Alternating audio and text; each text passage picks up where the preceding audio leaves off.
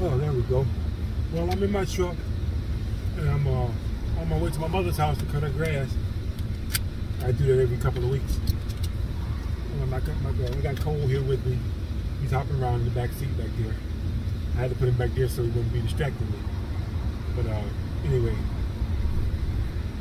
oh, it's been a hell of a couple of months or whatever. I've been working on this job for a couple of months now.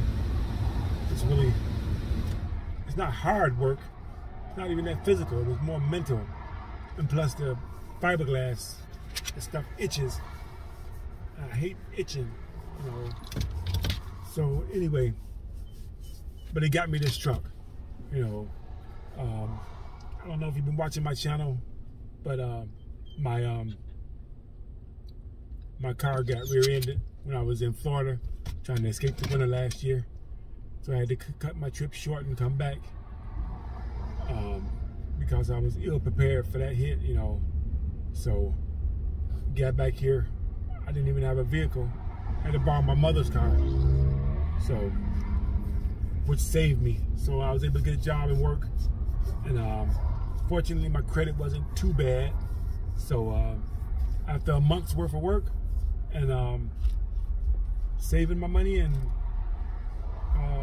working, I ended up working 2 jobs. I worked with People Ready too and whatever. Worked on a regular job and a temp job. I worked every weekend for the last 3-4 months, every Saturday and Sunday. And worked straight through 7 days, went on a day off, and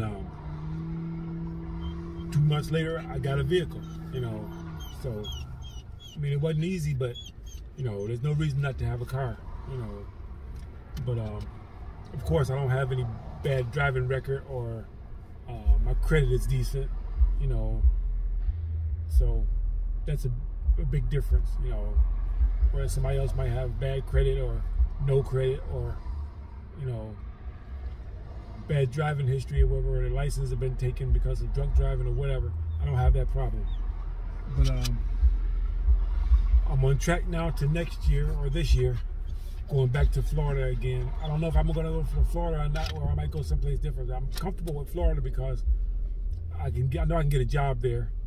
You know, People Ready, I worked with them for a couple of months down there, and they like me. And they'll give me a job. The job I was on, they like me, and I'll probably go back and try to get that same job back again if possible, if somebody else doesn't have it already. It was a really good job, you know. Well, lights got me. So anyway, I don't know how people do this. You know, this camera vlogging in the car while they're driving, this ain't easy. Just getting the camera set up where, well, actually I use my phone for everything, whatever, so just getting that set up where it wouldn't fall down while I'm doing it was a challenge. And keeping him out of the way so he don't jump all over or grip it down from there, that's a challenge.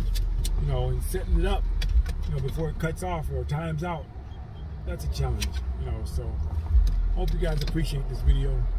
I just thought I'd make one right quick just to see if I could do it, see if it worked. And so more videos to come, whatever, on my quest for going back to Florida this year. Or I may go out west. I might go into California, but I may try to do Quartzsite or